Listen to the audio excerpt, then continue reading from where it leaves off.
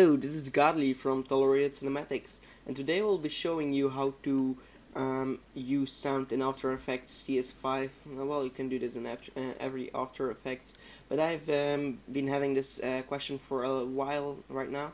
A lot of people that still don't know how to use sound in After Effects, and I have to admit I didn't know that at first too when I started out with After Effects, so maybe I can help you out. People say if they play the video they can't hear any sound to sync on it and stuff like that. So I will be giving a short tutorial on here to use your sound and yeah, to render it and stuff like that. So go to File, Import, and import your file that you want to use. So let's go to Videos. Let's use an introduction.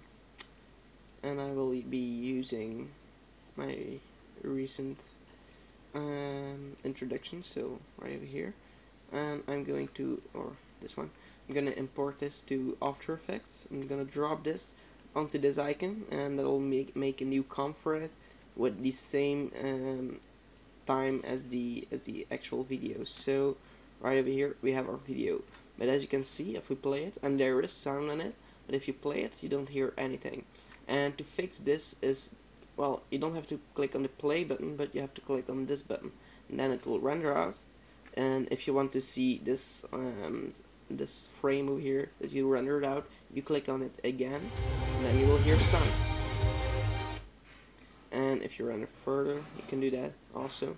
If you want to render a little short, just a short frame to listen to your sound, just drag this to the space you want to render, and just hit the button again, and you will see that frame.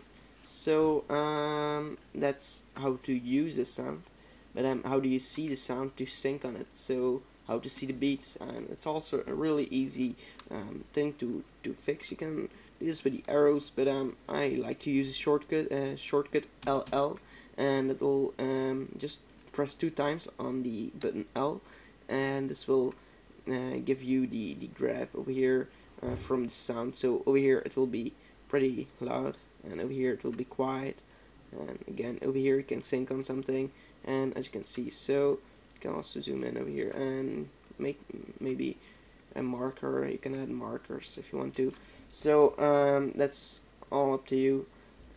So that's how to do this. To render the video with the sound, just go to Composition, Pre-Render, and you can click over here, and you can choose your settings. So I'm gonna use a QuickTime.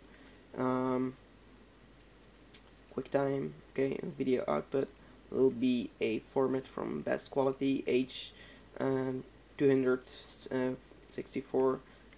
I like to use that. It's a really good encoder, and be sure to enable audio output. And well, let's use a stereo if you want to switch a little, have a good surround. And over here you can choose your settings over here. So mostly I take this one, or 40 and 48. So yeah, just hit OK, and then just render out where you want to. So right over here, then hit save and just hit render. I won't do this right now because I don't need a file. I'm nothing with it, so it will be just a waste of time. It will be working on your side. So if you have any more questions, just post it in the comments, and I will be well, I will try to answer all of the questions. So thanks for watching. Be sure to check out my channel. I have a lot of other tutorials for all kinds of software. Be sure to subscribe and check out my channel and my website. I have my portfolio on there, so if you want to see what I'm doing, just go to my website, you will see everything. Links will all be in the description. So yeah, thanks for watching, and take care.